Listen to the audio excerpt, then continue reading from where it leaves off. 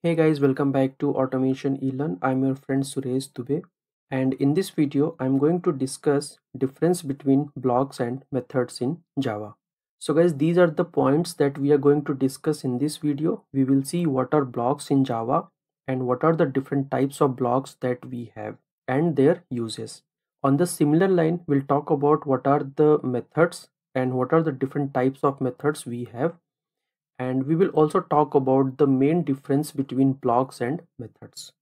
So guys, by the end of this video you have a clear understanding about blocks and methods and their uses. So guys, here I am on my Eclipse, and I'm going to have a small program where I will explain about blocks and methods and their uses. So let's talk about blocks first. So guys, here if I type curly brace, then this is called block. Block always start with open curly brace and end with closing curly brace. So here if I type curly braces opening and closing, then this is called block. One important thing to note here is that blocks do not have names, and that is the reason blocks execute automatically. We cannot call them explicitly. So here I typed curly braces and this is called block, and it doesn't have any name, hence we cannot call them as and when we want. In Java we have two types of blocks. One is static block and another one is non-static block. For static block, again I have to type curly brace, and just because this is static, so I have to use static keyword over here. So this is a block and I have mentioned static, it means this is static block. What about non-static block? So for non-static block we don't have to mention anything, any keyword like static or anything else. It is just about opening and closing curly braces. So this is called non-static block. So these are the two types of blocks that we have in Java. So that is the one of the difference between block itself. For static we have to use static keyword. For non-static we don't need to use any keyword.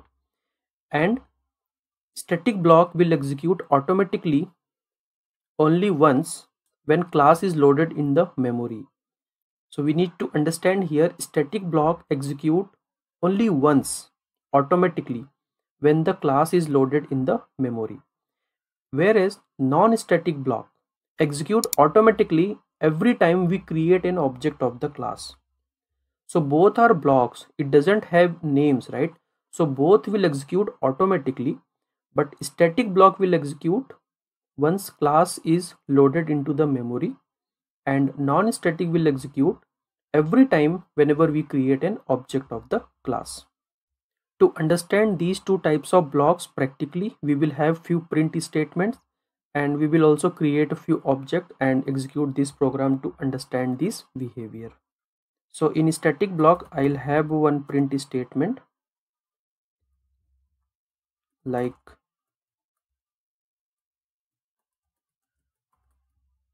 this is static block and execute only once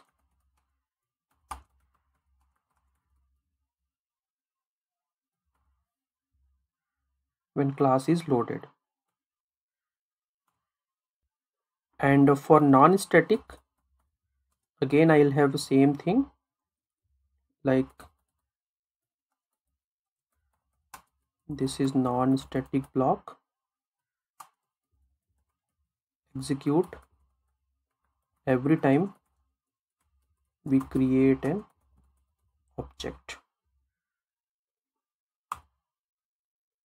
So in the print statement itself I tried to mention their behavior, like this is static block and this will execute only once automatically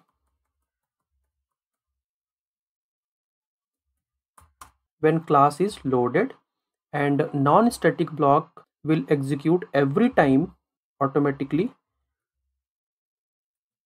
when we create an object of the class. And here I will have a main method, and here we are talking about objects, so I need to create a few objects.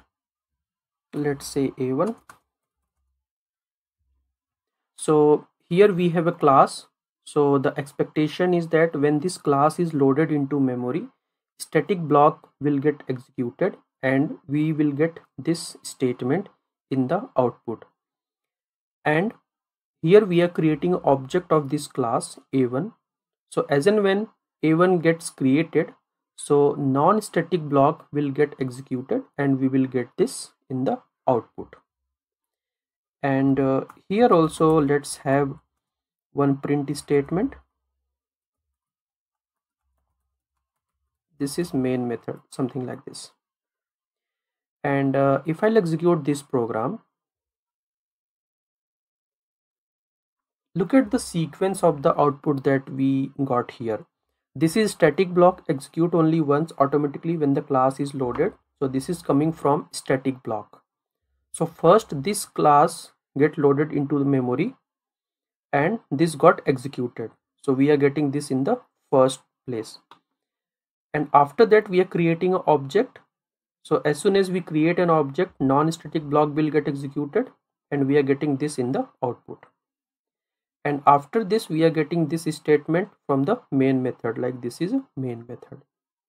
So this output shows like static block get executed first. When we create an object, non-static block get executed. And this also shows the sequence and behavior of static block and non-static block. And here we mentioned and we discussed like non-static block will get executed every time when we create an object. So let's give a try with one more object. So I'll have one more object, let's say B1, and now the expectation is static block will execute once, but just because we are creating two different objects A1 and B1, so non-static block should execute twice, and at the end we should see this statement in the output. So let's give a try. And yes, we are getting the output as expected. First this is static block, and then because of A1 we are getting non-static block, and because of B1 we are getting non-static block statement again, and at the last we are getting this is the main method. So the sequence is also correct and the output we are getting is also correct as per the static and non-static block behavior.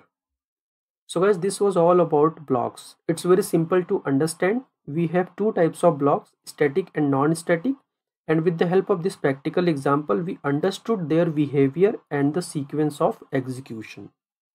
Now let's talk about methods. So if you are already working in Java, then you must be knowing about methods, but we will just give a high level touch upon two methods so that at the end we can compare blocks and methods. So just like a blocks, again we have two types of methods available in Java.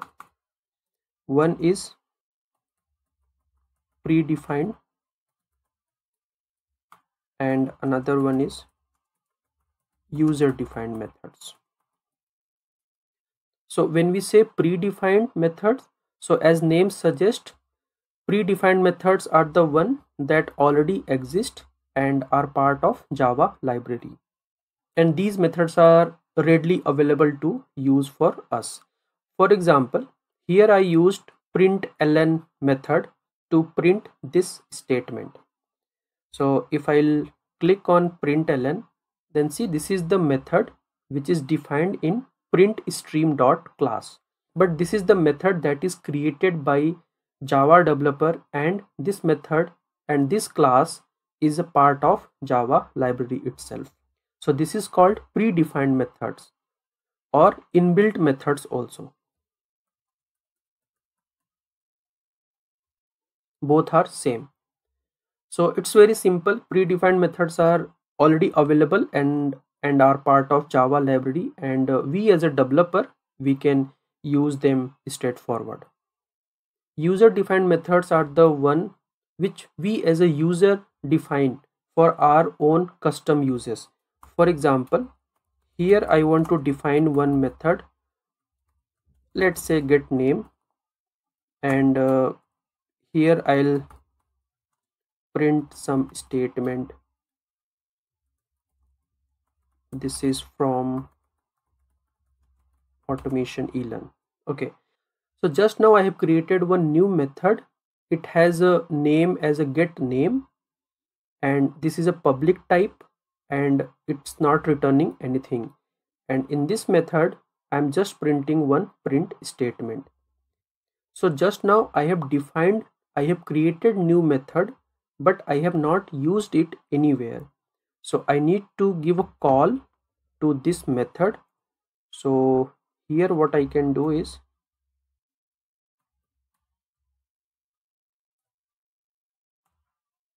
I can call get name using A1. I can also call it using B1 also. So here I created a new method, and here I have used the same method. So now if I'll execute my program, A1 will call get name, and this statement should be printed, and after that B1 will again call get name, and the same statement will be printed. So this is a user defined method which I have defined just now as per my need. So before running this program now, let's quickly recap about methods. So we have predefined methods which are already available in Java library like println, or you can also explore other methods also. Like here if you see, we have overloaded form of println, and we have lot many other methods in this class only, and likewise we have many other classes which are coming part of Java library. Here printf is also another method. So these are called predefined inbuilt methods that we can use straightforward. User defined methods are the one that user defined as per their need, just like this one. So now let's try to run this program and see how it's behaving now and what are the sequence of outcome that we are getting now. So run as Java application. Okay, so let's understand it from the beginning. So again, static block is executed as and when this is loaded into memory, and then coming to main method, we are creating A1 and A2. So non-static block will get execute each time we create object. So this is for A1, this is for A2, and after that A1 is calling get name. So this is printing, this is from automation eLearn because of A1, and again B1 is also calling the same method, user defined method. So we are getting this statement again, and this is the one, this is main method at the last we are getting. So this is the final outcome and the sequence we are getting after having blocks, two types of blocks, and two types of methods in the program. If we explore it further, these methods, then for each of these types we have static and non-static version. So for predefined methods also we have static and non-static, and for user defined also we can have static and non-static. For example, this is the user defined method and it doesn't have static keyword, it means this is non-static, and that is the reason we are calling get name using object of the class.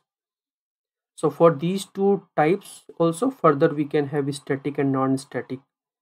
So one example also I can show about predefined static method. For example, apps is a method which is used to find absolute of number which is coming from math class. And if I'll open this, so see, apps is a static method which belongs to math dot class. So these are predefined methods but static type. And we saw print, like this is predefined method but this is not static type. And similarly we can have a user defined also. If I'll mention static keyword over here, then this will become static user defined method. So again we can have such kind of categorization for both these two types of methods. So guys, I have already discussed these topics in my previous video in detail.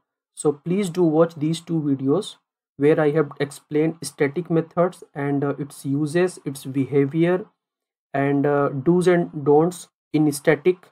So you can refer these videos to learn many other concepts related to static in Java. So guys, this was all about blocks and methods, and let's briefly talk about differences between blocks and methods. However, I have covered those differences while talking about blocks and methods, but let's highlight it explicitly so that it will be clear for you guys. As I mentioned in the beginning, blocks do not have names, whereas methods always have a names. This is user defined method, and get name is the name of the method. And if you talk about predefined methods also, then this is the name of the method. So that is one of the major difference between blocks and methods. Another one is again related to the name only. Just because blocks do not have names, so we cannot call them explicitly. There is a specific sequence decided for the blocks. We cannot call them as and when we want. Whereas methods are having name, so by using the method name, we can call the method as and when we want. And here I am calling predefined method println, which is available in library. So these are the two main differences when we talk about blocks and methods in Java. That's all for this video guys. In my next video, I will discuss what is the execution sequence between static block, non-static block along with constructor. In today's video, we understood execution sequence of static and non-static block, but what will be the execution sequence if we also have a constructor along with blocks? So that I'm going to discuss in my next video. Please let me know if you have any questions or any doubts. And also guys, let me know if you want videos on any specific topic that you are struggling with. I will try to cover that in my upcoming videos. And if you like the topics and the concepts that I'm sharing on this channel, please do subscribe to the channel and share it with your friends. Thank you for running this one. Thank you.